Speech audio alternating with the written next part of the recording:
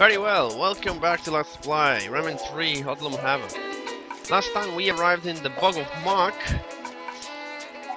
and yeah, that's it basically. We're trying to get to the land of the living dead, but instead of that we go to the Bog of Murk, so we need to travel through here to get there.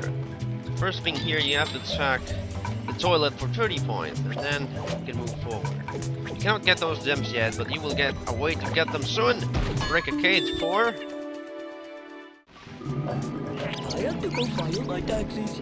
The last power-up, the green can... the yellow, so it's not green, it's yellow. The yellow can, which does that. It's the only power-up that doesn't modify Rayman's punches. As you can see, you can still throw normal punches. What this does, it's very short-lived, but what it does is when you use the helicopter, instead of going down, you go up. And it doesn't last a lot, of course. But with that, you can get those gems that you couldn't get before. And by the way, try not to jump in the mud, because that actually hurts you. Well, it doesn't hurt you right off the bat, but it does hurt you if you stay there too much. I don't know if I told you this yet, but whenever you step in kind of like mud, or lava or acid or stuff like that in Rayman 3, now the first time you step on it, it doesn't do anything, see? But if you step again in a short span of time, it will hurt you for probably double damage, like 2 times normal damage. Then it hurts you like for half of your health, and then it kills you on the third time. So yeah. But if you manage to step away from it and stand clear, you can fall down, say, and nothing happens. Usually, when the life bar disappears, that means you can fall again with no penalties. Okay, so you're supposed to follow the frog over there, but instead of going this way, you get some additional points and the cage, which you really want to. Up here, don't get the gems yet. You should get the cage first. Ah, come on, I took the cage, whatever. I have to go post on the sofa. That gives us also a light to stand. And this guy spawns some gems for us. That's it. Now, we should follow the frog, which is probably gonna go the other way. Yeah, indeed. Now, over here, it's very hard to see, actually. It's almost impossible to see. There's actually a Matubo hidden here. Now, to find it, I think we probably have to drop down to see it clearly.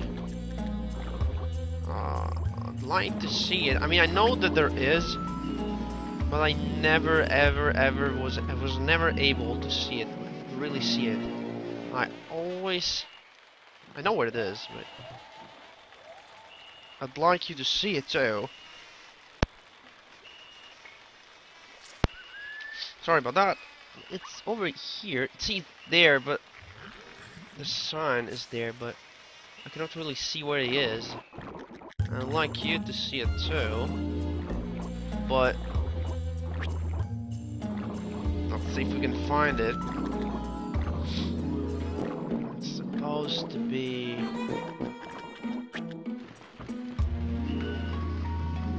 I don't know, maybe there is no way to see him. Where is he?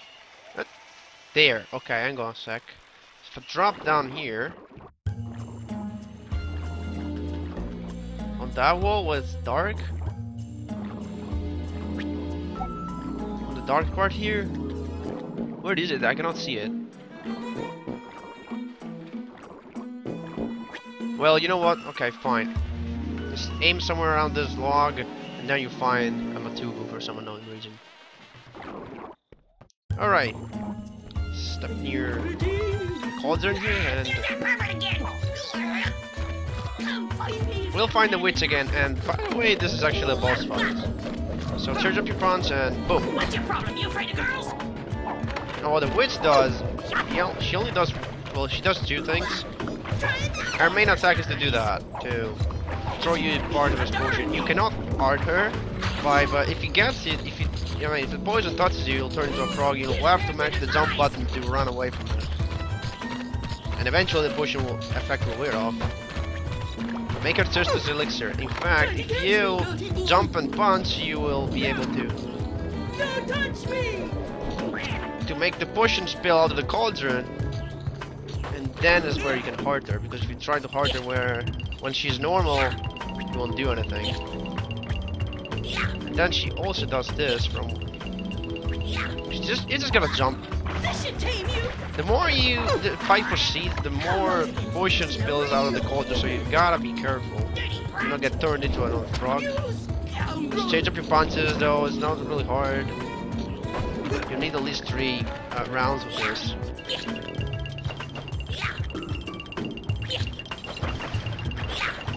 By the way, you cannot turn her while she's running crazy like that. You'll have to wait until she stops and the game actually shows you the target. There we go.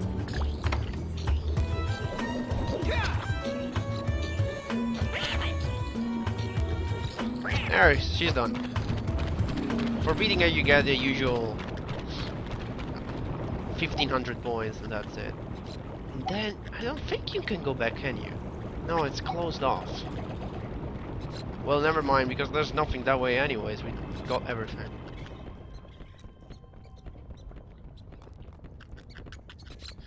Okay, we're getting deeper here into the witch's house.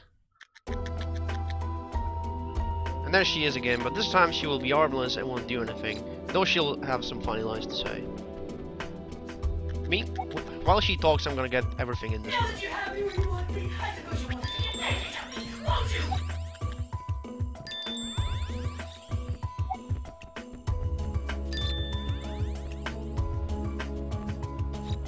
Won't you? Rayman, over here!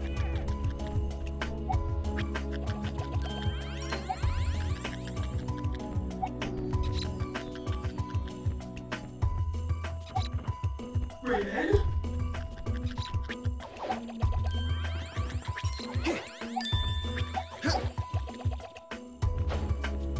Okay, well, that's it basically. Just start saying Rayman, Rayman. Get me out of here! And then there's Globox that talks. Now, it's pretty obvious where he is, I think. It's inside the mirror.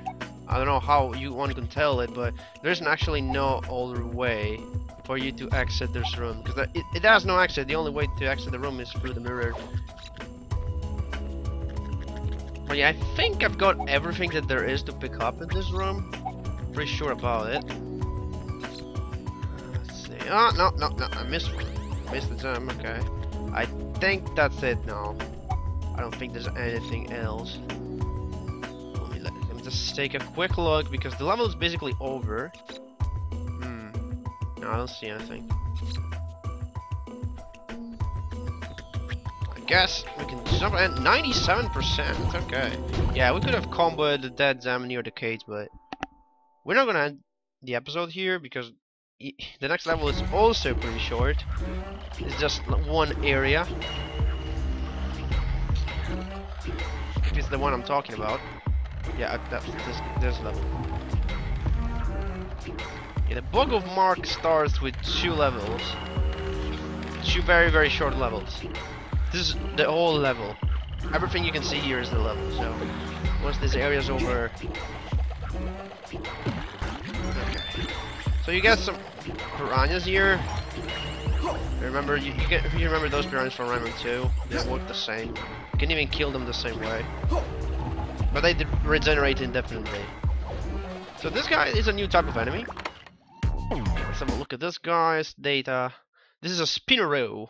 Spinneroo is a paranoid prison guard who spins around at breakneck speed to make sure no one's creeping up behind him. Now what this guy does, you cannot defeat him by normal means. In fact, he's invulnerable, he doesn't even take damage. All he does is get pushed back. And in fact, every time you find one of these guys, your goal is to push them into some fire, some acid, some mud in this case. Of course, charged punches push him a lot further. But I have some other thing up their sleeves, which I'm gonna show later when we get to find another one of these guys. There are some Adlams here playing cards, but they're usual enemies. Just take care of them like that.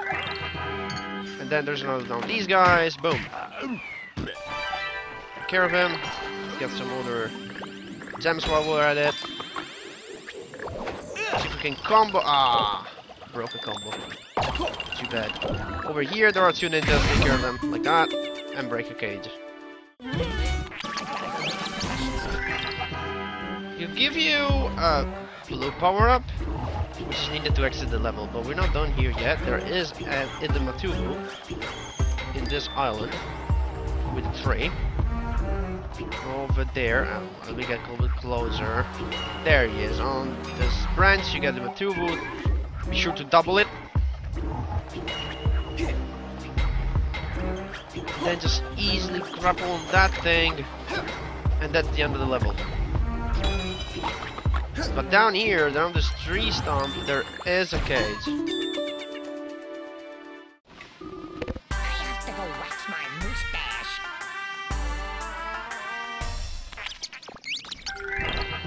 That will give you the... I don't know what this is called. The Elytropter, probably. The Elytropter power-up. To go back up. And that's it. That's the end of the level. I think we got everything. Pretty sure. Pretty sure. Come on, camera. What the hell's going on here? Okay, good. I think we got everything. Yeah, pretty sure about it. Let's see. Yep, 100%. That was easy enough.